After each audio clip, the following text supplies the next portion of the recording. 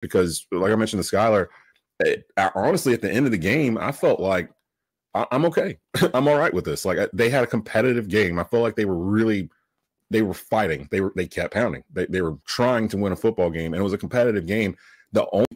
Basically, Panther fans, just hold on for the ride, because like, we don't know what's going to happen like for the remainder of the season. But I do think, just from watching head coach Dave Canales, that he has put his stamp on this team in the past like 10, 12 days or so, where it went from, I don't know if this is going to work out, like, I don't know, to it feels like the team is galvanized behind him now, and win or lose, they're in this together. I didn't feel like, even when Shaq went out, that there was a dip necessarily in the defensive, like what they were doing or what they were trying to do.